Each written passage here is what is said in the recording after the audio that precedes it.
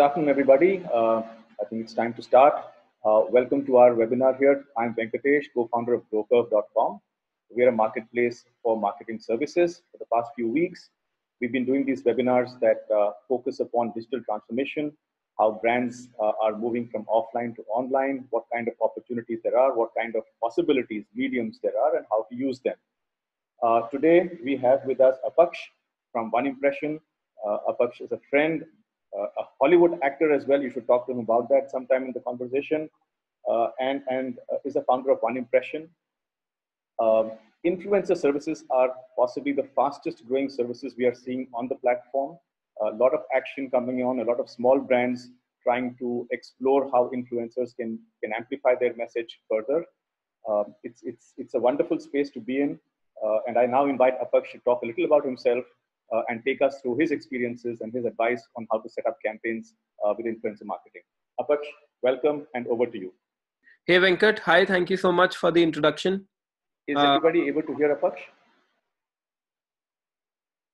Yeah, it seems so. Great. All right, Apaksh, please continue. Lovely, thank you. Thanks everybody for coming in. Thank you for taking the time to join the webinar. I think Venkat's already given a brief introduction. I'll quickly introduce myself. I'm the founder of One Impression. We started the company about 3 years ago. We currently work with about 150 odd brands. Again, some of the brands we manage include Amazon, Uber, Paytm, PUBG, Pinterest, so to say. I'll quickly run you through how we look at influencer marketing in the company. I think we're the largest in the space in India. We currently transact about $3.5 million of business in the company, which is I think the largest in size in the country. And we operate in about 10 odd countries. So I'll try to take you through how we operate, what we do, how we create magic on influencer campaigns. I think, as Venkat already mentioned, influencer is one space that we've seen has grown at a rate we didn't anticipate ourselves. In fact, due to COVID, we see that we've sort of moved forward by a few years as an industry. So we're one of the blessed few who've really done well at these times. So I'll share my screen. I'll run you through my presentation. Just give me a second.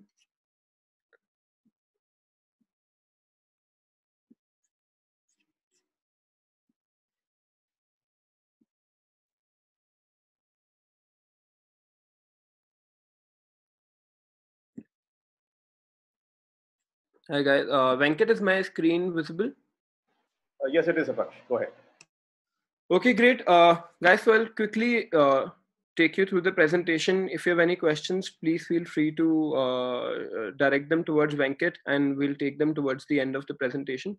So quick introduction into firstly, I think the space of social media. So currently about 3.5 billion people worldwide are using social media platforms. This stat is updated as of 2019.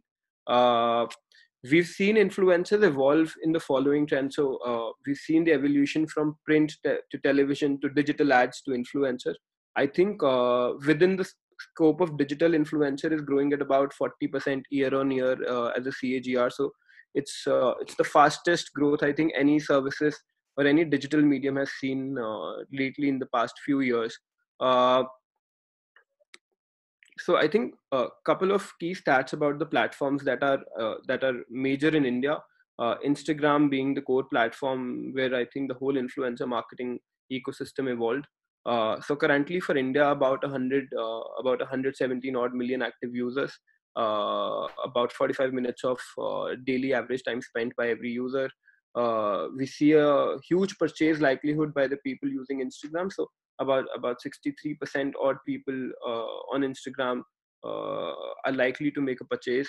And again, I think it has about 27% women users. Women users are very core to I think most platforms, because they're also decision makers for a lot of categories, including FMCG, fashion, etc., beauty, so on and so forth. And these categories are highly impacted by influencers.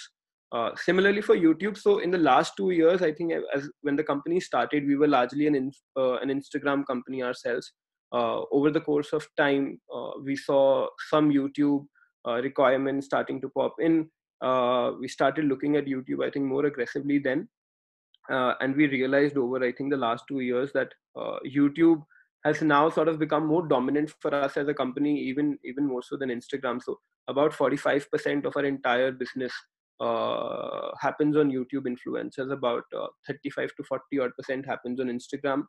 The rest happens on TikTok.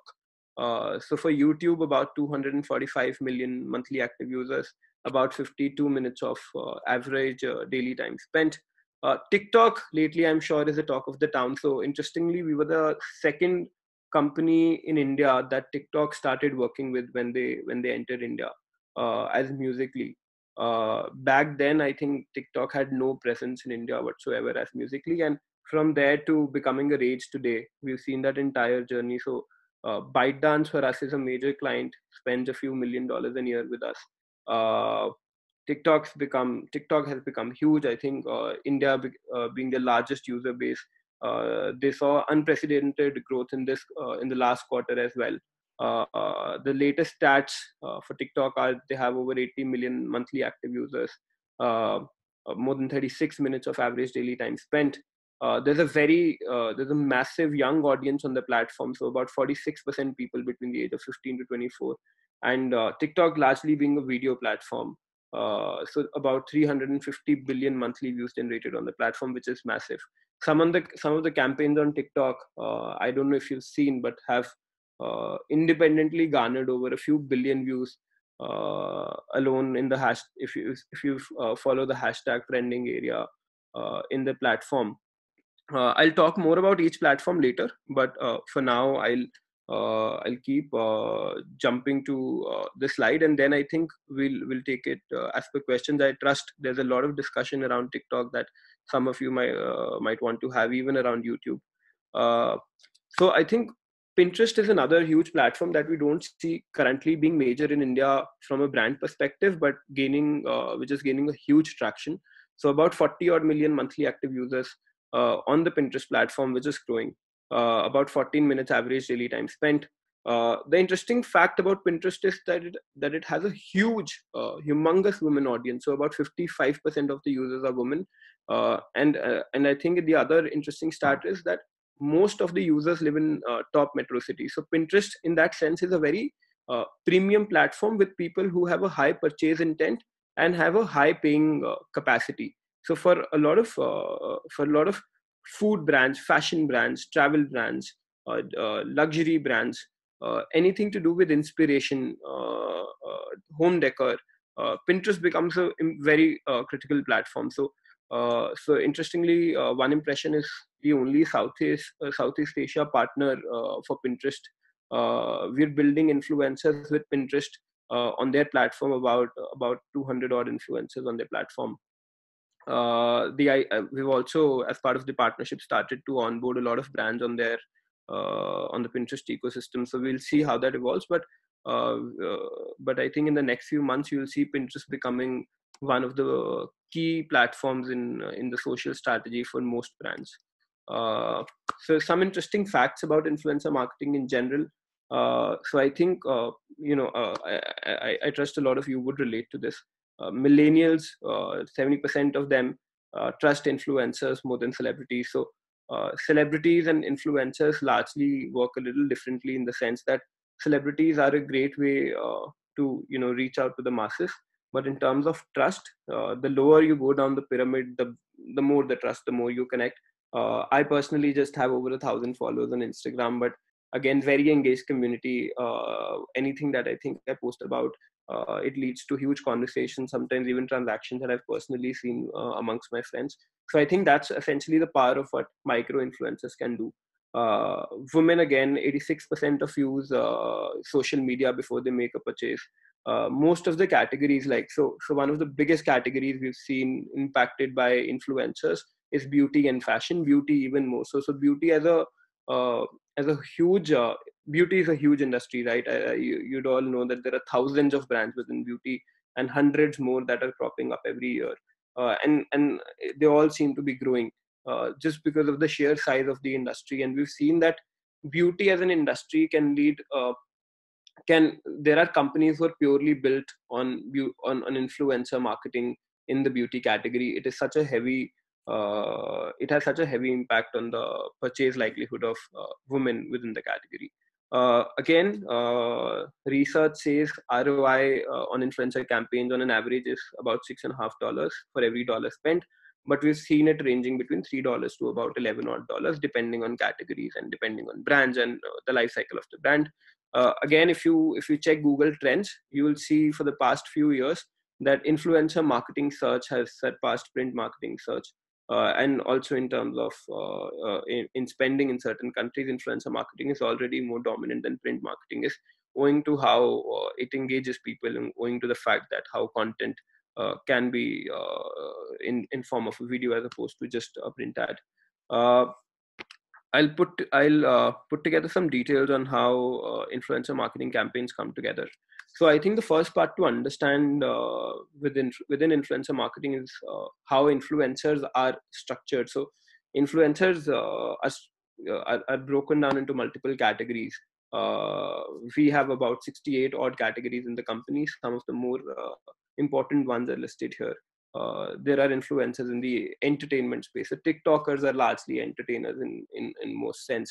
There are influencers in the motorcycling space. So we work with a brand called Java Motorcycles. We collaborate with tons of influencers who talk about motorcycling, repairing of a motorcycle, life cycle of a motorcycle, so on and so forth.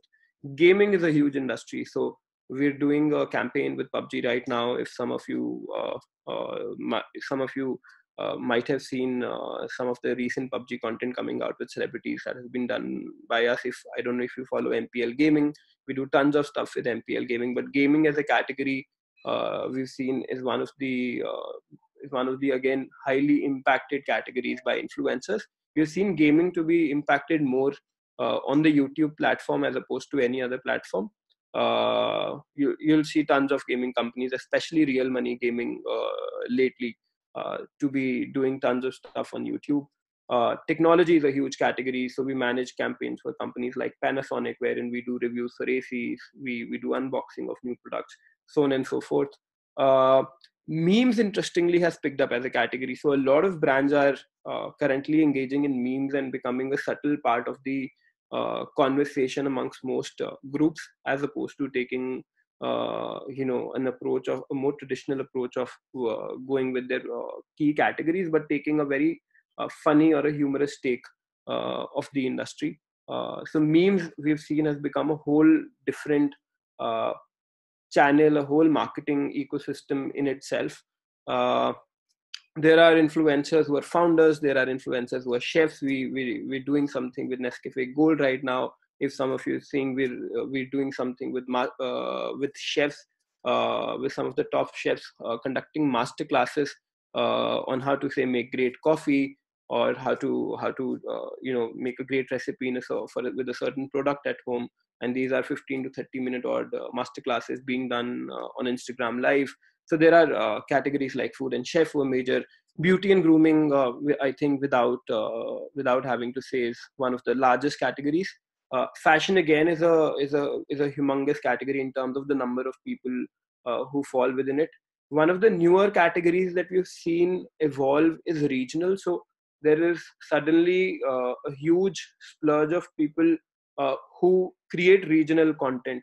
And a lot of brands are today looking to connect with audiences in their regional language. So we're creating content, for example, in Tamil, Telugu, Malayalam, Punjabi, so on and so forth. And brands want to connect with influencers who can connect to their audiences ahead in the local dialect. So this is something that we've seen happening at a huge rate. And I think some of you who are leading brands who have tier 2, tier 3 audiences should definitely look at regional audiences as one of the spaces. Celebrities, of course, have been there since times forever. So I think they're at the top of the pyramid. They're still a great part of many influencer campaigns. But I think the whole influencer evolution is a lot more than just celebrities, and a lot more about covering the entire pyramid of influencers. I think another category that's interesting is wellness. Wellness has a huge engagement as a category. Wellness impacts commerce for a lot of brands in the health space, health being already a huge space. So we see a lot of brands who have a health aspect, from food, FMCG, fitness companies, so on and so forth, look for wellness influencers, even tea companies, so to say. But largely, these are the categories. We can talk more about any particular category if you'd like later. So these are some of the formats in which we've seen influencer campaigns happen. So these are some of the objectives that brands try to drive from influencer campaigns. So either it is UGC creation. UGC creation is essentially fair. So as a company, we have a network of about 14 odd million influencers today. About 2.5 million out of them are in India. These are spread across platforms. So these influencers are present on Instagram, on YouTube, on TikTok, so on and so forth, and cover the whole pyramid from nano influencers to celebrities. And what brands today try to do, in the traditional sense, they used to go to an agency, a production house, try to create 10 pieces of content, 20 pieces of content, which would take months. Today, with influencers being able to create such high quality content at such high speed, brands have started leveraging influencers for sometimes not influencer marketing, but just content creation, content sourcing. So for example, recently, I don't know how many of you use Swiggy, but if you went to their platform, they've launched a new portal wherein they're posting a lot of recipe content that you can engage with. That entire content was created by us in merely 2 to 3 days via influencers. Tons of brands today are doing content creation via influencers. Awareness launches, so anything, any launch that's happening for a new product, for a new service, awareness of any existing service, pushing a contest or something is something that's always being done through influencers. Engagement is another, I think, key way of for a lot of brands who have a massive awareness funnel but don't have so much engagement or loyalty with the brand, or brands who are trying to have more relatability to their audiences. So the way this is different from an awareness is that for the same amount of money invested, we will look for influencers who will engage the audiences more, as opposed to who will provide more reach. That's one. So engagement campaigns will lead to more conversations, as opposed to more number of eyeballs. That's I think largely going to be one part. Engagement campaigns will also see more conversion as opposed to more awareness campaigns. So awareness campaigns will see like millions of people looking at a campaign for the same amount of money, while engagement will see lesser people watching it but more sales or conversion or action on the campaign. I think another huge thing that another huge area that we've started to see lately is advocacy / long-term deals. So in the past, influencers were all about posting of a single brand, a single video, and then moving to the next brand and the other. And I think one of the biggest questions that was also asked by most critics was, how are these people really advocates of the brand, because they keep posting about tons of brands all the time. So I think one of the shifts we have seen in the industry is that today brands and both influencers want to engage in long-term partnerships. These partnerships can range from 3-month partnerships to about a year or so. But the idea for brands is that, hey, if I work with you, I will not just come in with you for, say, a single content piece or a single video or a single post, but let's partner up for, say, at least 3 months or 6 months or a year, and you become an advocate, a true advocate of my brand. So this in turn, one, helps brands get a lower cost because the partnerships are longer, gets higher impact because the audience of the influencer actually believes in the influencer advocating the brand. And I think it also takes away that critical part where people question whether influencers are really whether they really believe in the brand or not when they associate with a brand for long term. Virality is another, I think, huge area that's cropped up. So a lot of brands today want to go viral. You must have all seen Dettol hand wash challenge. One of the recent campaigns we led was for MPL Gaming, which garnered about 75 odd million views, with about 70 odd influencers in a mix of TikTok and Instagram. But virality essentially is where brands really want to take a message, a campaign, a step, anything that they feel creates huge audience, relatability or just recall of the brand viral. We've seen TikTok innately to be a viral platform, so I think TikTok is a great place if the audience, if there's an audience match for you to go viral, and then sort of pick on that virality back to Instagram as well, which is something we've done multiple times for brands now. But Instagram itself again is a independently huge platform for creating virality. As a thumb rule, just to give you context for pricing as well. So for the same amount of money invested on Instagram and for the same amount of reach, if you want to garner on a TikTok, we'll see the cost to be about half of what you get on Instagram. And if you're trying to go to YouTube for the same amount of reach, we've seen the cost to be about 3 to 4 times more than Instagram. So I think when you choose a platform, it's very important. It's a very important decision, because otherwise the numbers you're aiming for, the audience you're targeting completely changes, and what you can take out of your budget, the impact is going to completely change for you. Reviews is another huge area for brands. So beauty brands again, all technology consumer brands again, anything that requires consumers to take a thought after call. So mobiles, people think about before buying a mobile. Women are very interested in understanding how the beauty product impacts them, but fashion, you wouldn't see a lot of reviews. So for certain categories, review videos work wonderfully well. They lead to action, they lead to sales, they lead to more brand loyalty, so on and so forth. So I think as if you're a consumer brand where you're trying to capture the bottom of your funnel into a converted into a customer for the first time, or you're trying to make an existing customer more loyal to you, reviews is a great way for you to engage in. Again, YouTube and Instagram work very differently for reviews. Instagram is much shorter in content. YouTube is much longer in the form the content works. But largely, reviews in itself is a great way to convert your customers at large. Advocacy is what you've seen with communities like GoPro, wherein they have about 150, 200, 500 odd advocates who they partner up with, and these people are constantly, whether it's part of a campaign or whether without a campaign, they'll always keep talking about the brand. You'll see people advocating OnePlus all the time. Some of the photographers advocating OnePlus all the time.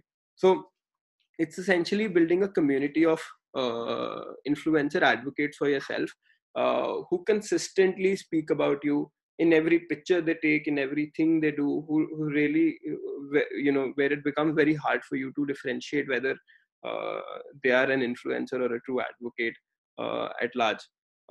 Traffic again is one of the goals that a lot of technology companies or a lot of consumer brands drive from perspective of sales. So a lot of companies try to drive traffic to, say, their own website or to the Amazon portal or to, say, an app, so on and so forth, wherein they'd want to take users into action and essentially want to lead to more downloads, lead to more, say, paid users. YouTube is a great place to drive traffic. Instagram can be tricky. It can or cannot lead to traffic depending on how smartly you choose your influencers and how good the match is. And it's also a little tricky from Instagram because there's no directly clickable link that can take you somewhere. So, but YouTube is a great place to drive traffic. Content seeding is typically where brands partner with new categories that they've not explored and try to seed content with influencers so as to reach audiences they've not reached before. So, for example, for an FMCG, for a beauty brand again, typically while they start off with working with beauty influencers, over time they also want to reach out to, say, they'll want to associate with health influencers or generally, or let's just say experimental influencers who are possibly doing experimental stuff, and these are categories or audiences they've not reached before, so they'll just want to seed content through their social handles. Regional growth, like I said, has become one of the most interesting areas. So FMCG largely is looking at a lot of regional growth. Vernacular platforms or companies that do regional work are looking at a lot of regional growth.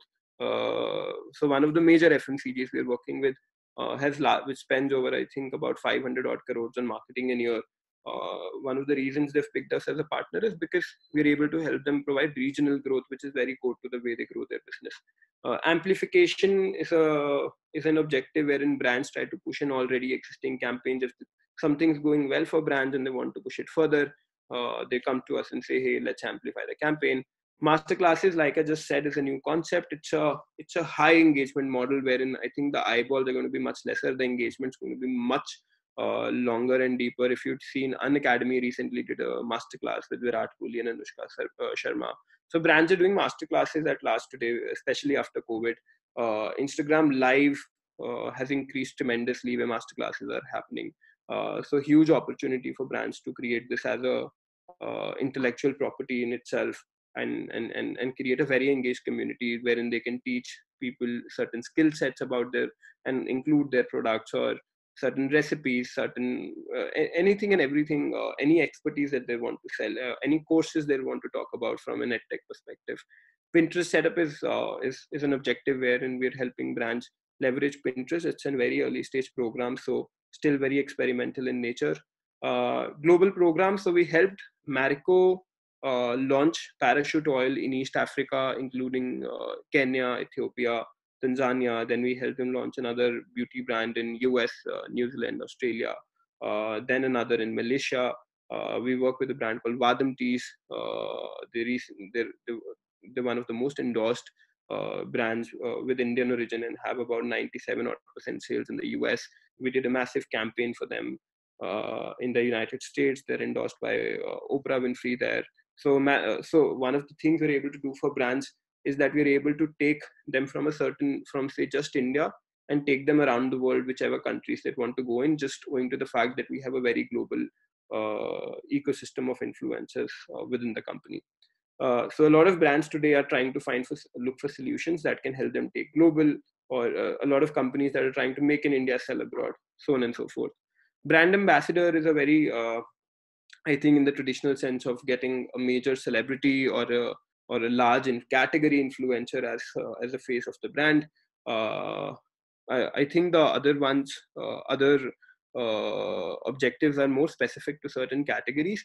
But I think the one objective I like to speak about is IP creation, wherein a lot of brands today are trying to create intellectual properties with influencers, co-create those intellectual property and say work on revenue share models or a base fee plus revenue share model. So if you're a company that is creating intellectual properties, or if you're a music product or so on and so forth, what you can do is you can partner with influencers in models where there's a base fee associated and then there's a revenue share associated, and co-create intellectual properties with them. This could really help you grow the way your business looks like and your P&L looks like.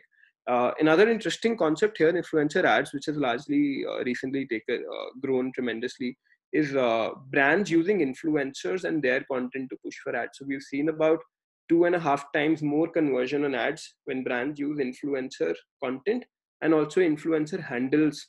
Or the better way to put it would be that influencers push their own content via ads for different brands. We've seen that to be about 2.5 times more efficient as opposed to traditional performance ads. A lot of brands today are also sourcing content from us created via influencers, just so they can use that content for running performance ads, because they see a lot of value being driven or a lot of cost reduction when they use influencer content for ads. Again, I think as a platform, some of the things that we're able to provide, but I think some of the other discovery platforms, if you use, might be able to provide you some of these filters. So I think it's important to look at the audience base of the influencer and not just the followers. You need to look at where the audiences live. You need to look at the engagement rates. It's a great benchmark.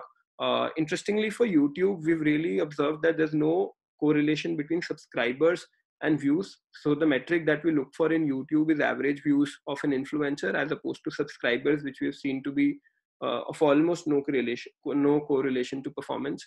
Audience gender matters to a lot of brands depending on the category of the brand. So a lot of brands would want to work with couples, with males, with females, with community pages.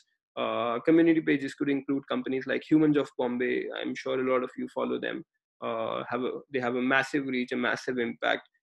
We've seen them that a single post from a Humans of Bombay like community has led to transactions of more than 30 lakhs, which is amazing.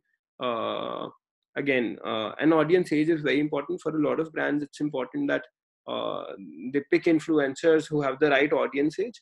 I think today most of the brands are working with influencers just sheerly basis the number of followers or subscribers and a little bit of engagement rate. But it's very important to understand that uh, it's better to reach 1 million people who are your audiences than 5 million people who are not your audience. So it's important to pick your influencers wisely. So this is the process we follow for ROI maximization. So I think one of the most touted questions in influencer marketing is, how do we maximize ROI of an influencer campaign? The way we see this is it's a 4-step process, very simple process. Some of you who are running your influencer campaigns by yourself within the company can use this as a process, and I'm sure this will help you improve the numbers tremendously. So I think the first part to the puzzle is picking the right platform. We've seen tons of brands come to us and running campaigns on platforms that are not right for them in the first place, or putting all the money in a single platform without experimenting with the other one, which could be highly effective for that category. So it's important that you understand whether Instagram's the right platform for you, or whether YouTube is, or whether TikTok is. Interestingly, we've seen huge customer acquisition for Zomato from TikTok via influencer campaigns. This is something even we didn't believe could happen, but I think that experiment panned out really well. So I think experiment with your money a little bit on new platforms.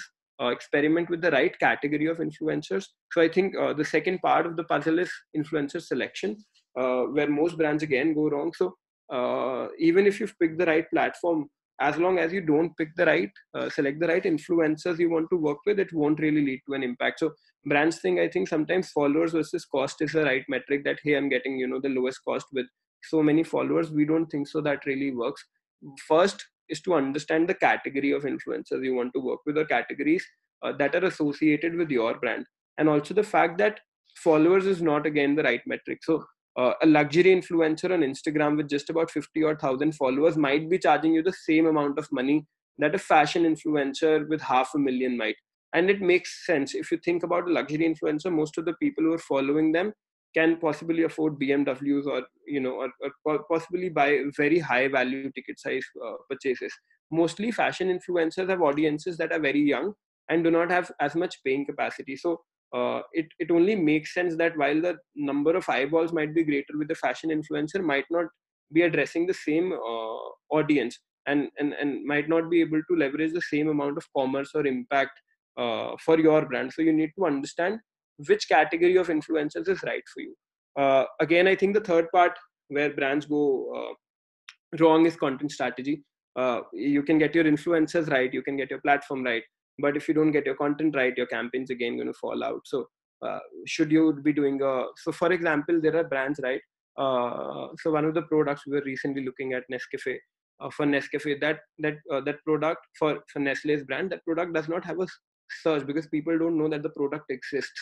So if we start doing pictures about that product, it's not really going to help us, because the first thing that we have to do is create a need for the product, because there is no need or search about the product at all. People don't know that a product like that can exist. So the first thing to create is to create a top funnel of people looking for the product, and videos come in very handy for new category creation, for things that people don't know are there or can exist. So understanding what to say in the content, when to say in the content, whether to do a photo, whether to do a video, whether to do a long video, whether to do a short video, is very important. For fashion, pictures work because fashion is all about aesthetics and inspiration, and it does not need a lot of explaining. People do not buy fashion products because there's a lot of reasoning to it. People buy them because they look great and images just work so well. So you need to understand your category and understand what content strategy would work for you. Again, rollout strategy. A lot of brands come to us and say, hey, how long is a campaign going to last? Would it be a month? Would it be 2 months? And they'll be, say, just 20 influencers. And the question will be, can we do the campaign spread over a month? We typically would say, hey, let's do it over a weekend. Let's just roll it out in 3 days. And they'll be like, oh, do I spend the entire money in 3 days? We say yes, because we've seen that some of the most exciting or most impactful campaigns have happened because they were planned right, because the rollout was planned right. So the campaign for MPL, we were aiming for just about 30 odd million views, wherein we garnered about 75 odd million views. And that happened because the campaign was rolled out at the right time, the right days, which was a weekend. It's a great time for people to be entertained. People have extra time on hand. It was a dance step. The entire campaign rolled out over Friday and Saturday, and picked on to Sunday itself. More than 15,000 organic pieces of content were submitted by users just to follow that dance step. So I think spreading your campaign too wide is not going to help, because in the larger scheme of social noise, your campaign will probably just get lost. And you need to be smart enough about picking that, hey, I need to capture the user's attention. I think one of the theories that I try to explain people this simply with is that, if I'm sure everybody of you has seen billboards on the road, right? So at least pre-COVID, you've seen that, and you'll see that the same brand will take 4 billboards in a row in the same space. The idea for the brand is to get a very, very strong attention and recall of the brand with the people looking at the billboards. If all the 4 billboards in the row were 4 different brands, probably none of them would be able to take attention. This is the same theory that applies here. So it's important that your campaign is seen again and again by users, so as to create that recall and that strong attraction to the campaign, rather than creating a single content today and then letting people forget it. I've laid down the process of influencer selection. It happens in a 7-step process. So the first part, when you select influencers, is picking which is the core platform. So while you might want influencers who are also present on, say, Instagram, influencers who are also present on Facebook and YouTube, you need to understand whether the core is in the Instagram influencer or the YouTube influencer, or you're also looking for both separately. The step 2, after you've selected, say, hey, I'm looking for influencers on Instagram who also have other social presence. I am looking for, say, photographers, or say beauty influencers, or say fitness influencers. The third part to that, after you've identified the category, is to look at a brand match. So the idea is to see whether the influencer's aesthetic, sense, quality of content does match with the brand that you have. So for a lot of cases, influencers get rejected merely due to the fact that the influencer's aesthetics and quality of the profile just doesn't go with the brand, even if the audience might sometimes be right, but the brand does not want to stand for representing that influencer.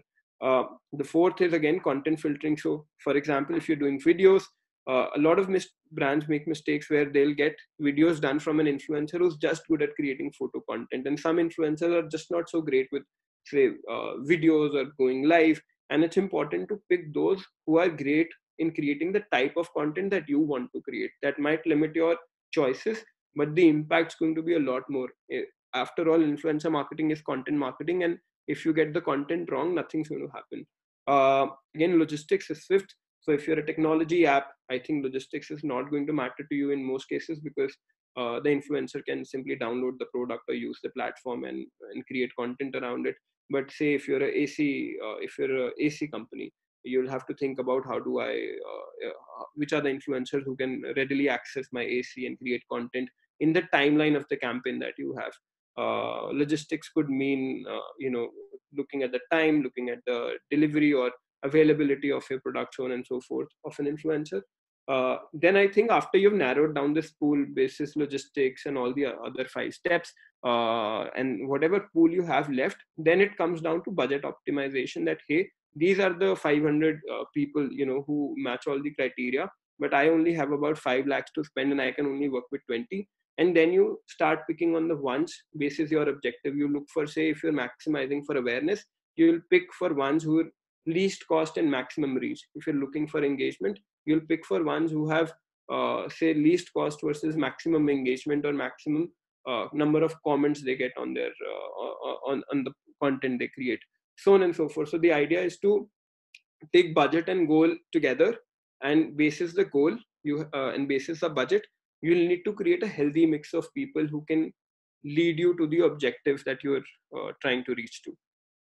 But fundamentally, if you get this right, we've seen, as long as your influencers are right in a campaign, your campaign is 50 to 60% more secure than it otherwise was. Because if your influences are wrong, you can get everything else right. You can get the best rollout strategy, you can get the best content strategy, you can get the right platform, but as long as your influences are wrong, your campaign is not really going to lead anywhere. So briefly about, so I'm going to sort of quickly run you through the things that I have. So data, I think, so I think one impression strength lies in data and the way we analyze data. So this is a shot of how data looks like for every influencer in the company. While we've taken Priyanka Chopra just because all of you are can relate to it, but we can find the same level of influencer data for every influencer over a reach of 1,000 followers. So we know how the followers look like. We know this. We know how much of how much the paid content performs. We know what are the average likes and average numbers of comments, etc., etc. We can look at audience credibility, which is how many of the people engaging with the content of a certain influencer are also credible and not bots. Notable likes is again very interesting. So while a photographer might just have about 5,000 followers, we've seen that some of them end up having a lot of Bollywood following them because they're Bollywood photographers, and all of those people following them are highly notable, are people like say Virat Kohli or other celebrities, so on and so forth. So the value of the photographer is not in the 5,000 followers, it's in the quality of the following. And I think notable followers or likes is what helps us understand that. I think some key other metrics include your age and gender split. So we can look at, hey, how many people between age 18 to 24 are women, so 34% are women, 13.5% are men, so on and so forth. We can look at where do the people live. So we can look at Mumbai as being the top city where influencer has its audience. This helps us narrow down to influencers with minimum spillage. So while we can't have influencers who have no spillage at all, we can always have influencers who have the maximum reach in a certain location, in a certain, we can filter them basis audience in a certain age group, in a certain country, so on and so forth. And these are some other stats like, hey, who are precisely those notable people. So you can see Priyanka Chopra is being followed by, say, an Alia Bhatt, Deepika Padukone, Gigi Hadid, David Beckham, so on and so forth, which is the value that she might drive. It is still easy to understand for a Priyanka Chopra, but if you were to understand this for a photographer with 5,000 followers, manually, it's something that's completely impossible. Moving on to the next slide. So again, Bombay Shaving Company was the first client for the company. We've worked with them now today for about 3+ years since the day the company started. This is one of the Valentine's Day campaigns we did for them. Picked a handful of influencers so for Bombay Shaving, gifting is a huge space. So for any occasions like these, for Father's Day, for Valentine's Day, we do create interesting content with influencers. For Dettol, so mothers is a very interesting community. We've seen that a lot of FMCG brands, a lot of beauty brands also engage with, because mothers are essentially the decision makers of all the money that's invested by a home across the country. So we've seen tons of brands work with mothers, and Dettol, again, being a household product, wanted to associate with mothers who are also celebrities. So they're promoting one of their newer products. So these are some of the content that we created. Mama Earth, again, happens to be one of our key clients. Barkha Singh, Karishma Tanna, two major celebrities in their own categories. So Barkha Singh is doing a YouTube video talking about Mama Earth's hair oil. Karishma Tanna, again, is talking about the skin products. This is for a brand called M Caffeine. M Caffeine is a more inspiration-led brand because it's coffee products. It's more, they're great to look at, they're great to apply. So more picturesque as a brand. So Instagram is a major space for them to invest in, and I'm sure if you're on Instagram, you would have seen M Caffeine, because for them we almost collaborate with every influencer who's matching their audience and all the other filters that we look for. Very, very broadly, I think I've spoken about one impression at large during my PPT and how we, collaborate with different brands. But the reason brands come to us are one or multiple amongst these reasons. So one, we have a huge network size, both in India and globally, which is 14 million plus odd people across. The network is across platforms. So they come to us because we can do YouTube, we can do Instagram, we can work with Pinterest, we can work with TikTokers, we can work with share chat influencers, so on and so forth. The campaigns are completely managed, so we are a single point of contact for them, and they don't have to do any hassle apart from talking to us. The entire content strategy is done by a team of experts. Uh, Content, like I said, is a major part of how brands win their campaigns. You can reach out to the same influencers yourself, but if you get the content right, you might not be able to create a lasting campaign. And the reason brands again come to us is because we understand what has worked for different categories, owing to the fact that we work with so many brands today. Again, impact, because we have all the processes sorted for ROI maximization. We have an experience of tons of brands with some partnerships like Pinterest, and our turnaround time is extremely low. We're able to get a campaign live even in a day's time if needed, although we recommend about 3 to 4 days of planning time if you're launching a campaign.